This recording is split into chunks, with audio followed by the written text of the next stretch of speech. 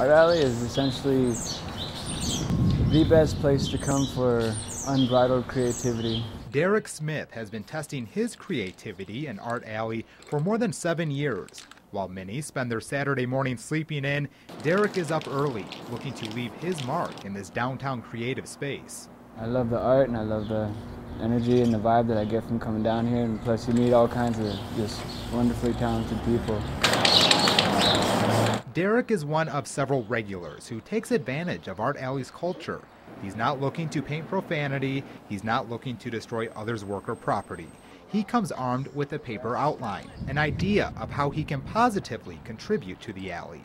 Art Alley is just like the world in and of itself. You know, everybody has a voice and it's their own voice that's given, and I believe that these walls speak volumes to that testament.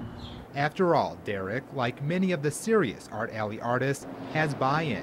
He says over the years he's spent thousands of dollars on paint and supplies. It's a labor of love, so it's not anything that I'm willing to worry about or fret about. At the end of the day, once I'm able to spend my money in what I know is a good way and a positive way, I'm more than happy with it.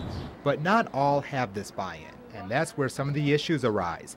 Derek says there are benefits to the alley, but unfortunately, they've been overshadowed by the actions of those who don't understand the culture and importance of this workspace.